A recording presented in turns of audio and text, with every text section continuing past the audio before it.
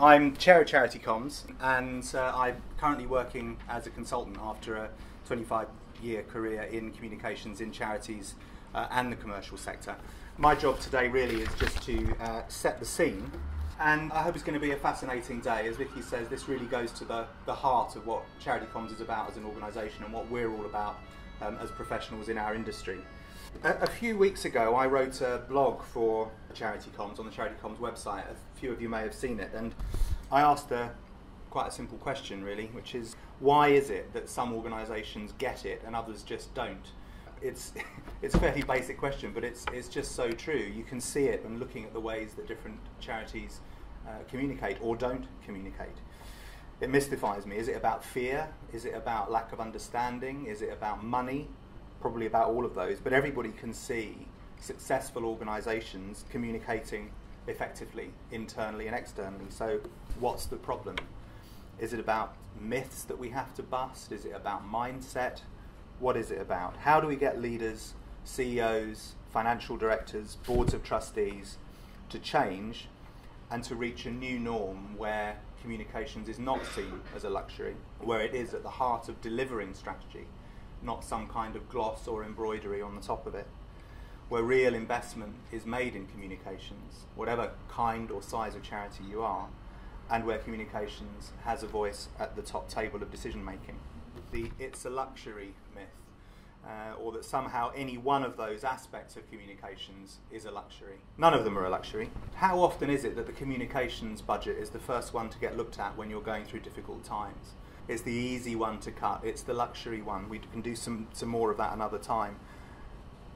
But why is it that chief executives and financial directors don't recognise that that's a false economy? It might save you some money in the very short term, but actually it's going to affect everything else that you do. Fundraising and service budgets are very rarely cut at the same rate or to the same depth. But if you're not spending money on comms, then your fundraising will suffer. Your service delivery will suffer. The organisation's reputation will suffer. It's not about making a choice between these things. It's about ensuring that communications is at the centre. It's the glue. It tells the story. It creates the climate for better fundraising. It creates the climate for more effective service delivery and a better understanding of the service that you deliver to your beneficiaries. It's not a luxury. It's at the heart of everything. Let me show you my new favourite diagram, and all of you will know that every idea or concept can be boiled down either to a Venn diagram or a 4-box chart or a triangle. Well, I'm going through a triangle phase at the moment. So here's my favourite current diagram, which shows what I call the holy trinity of every organisation. The brand, your strategy and objectives, and your narrative. Now, I could talk for hours about brands, one of my favourite subjects. I also have some favourite definitions of it. My most favourite definition is the incomprehensible one that's used in marketing textbooks, which is the brand is the set of ideas, images and associations that are left in the minds of all of your audiences once your organisation has finished its process of communicating through various channels with those audiences. Or the real one, which is it's who you are, it's what you say, it's what you do, and it's what you feel like. And that's your brand. Second, your strategy and objectives, okay? What are you trying to achieve, by when, with whom? And your narrative, probably the neglected one of the three. I think organisations are waking up to this. I think perhaps in the past people have merged narrative into the brand book rather than thinking separately about how you talk about the organisation that you are. It's about what you believe, why you do what you do, how you do things, your value system, why you believe what you're doing is right. What your stakeholders, who are your stakeholders and beneficiaries, and what it is that you're trying to do for them. What's the science or the evidence on which you base your beliefs and your activities? And there's a long version of that, and there's a short version of that, and if you have a really good one, you can boil it down into a couple of sentences as well. And guess what? You can't do any of those things. You can't promote your brand, you can't deliver your strategy, and you can't tell the organisation's narrative without effective communications. It's the thing that links all of those things together inside and outside the organisation. And leaders that understand this know the value of proper investment in communications. Perhaps even more importantly, those leaders know the value of integrated communication. Now, that's not the primary topic of the day, but it is an opportunity for a plug for the latest CharityComms publication on integrated communications, which will be published in hard copy in February. So look out for that. I'm sure it will be published online as well. And that will help you to think about how to integrate communications better in your organisation. And actually, demonstrating the power of integrated communications is perhaps one of the most powerful ways of making the case for investment. It's only for big charities. Nonsense. We can't afford it. Nonsense. Maybe next year when we have more money. Nonsense. I could probably stop there actually on that slide, but there is a little bit more to say about it. First of all, it's not just a small charity issue, this. Big charities have difficulties sometimes in convincing their boards and their CEOs to invest.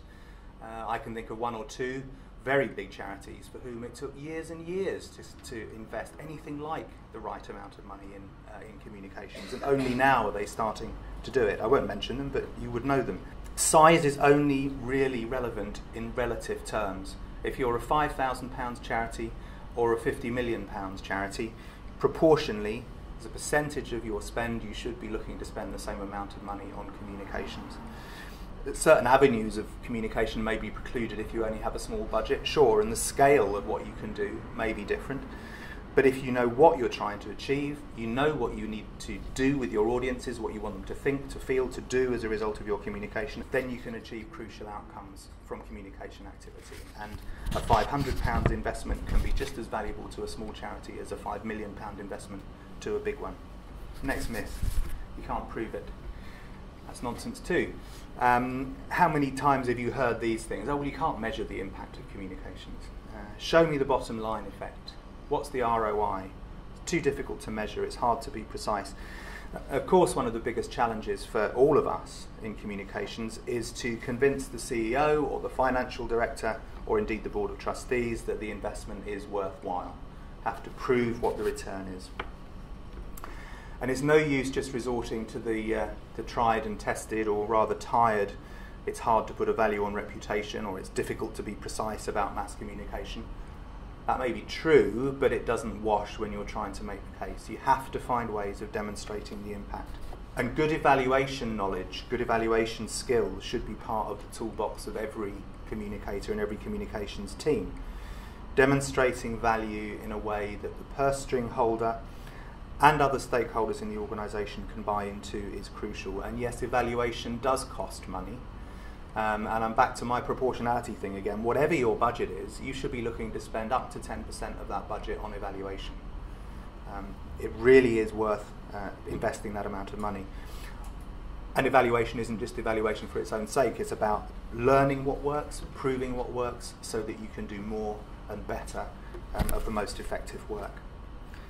And evaluation, like the planning and the delivery, should be integrated as well. That's your only hope of showing how one activity impacts and reinforces the other.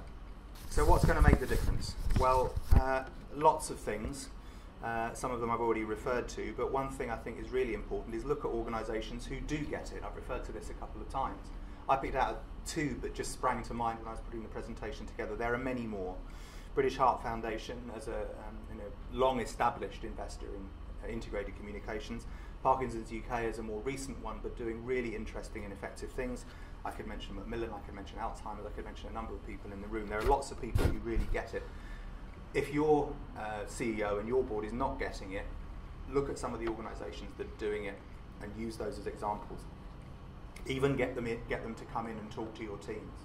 People who know what they're talking about in terms of the impact of communications, and use those as direct examples. So finally, what do you need to do? I probably raise more questions than given answers, and that's because I think people following me are going to give you some insights as to how they've made it work in their organisations. But be persistent. This is important. This is at the core of everything. Engage with directors and other teams around the organisation. Identify with them what will make a difference to them. Demonstrate how effective communications will impact on service delivery, will impact on fundraising, will impact on the bottom line.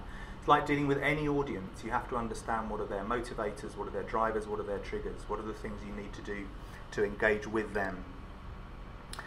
Integrate your communications, demonstrate the impact.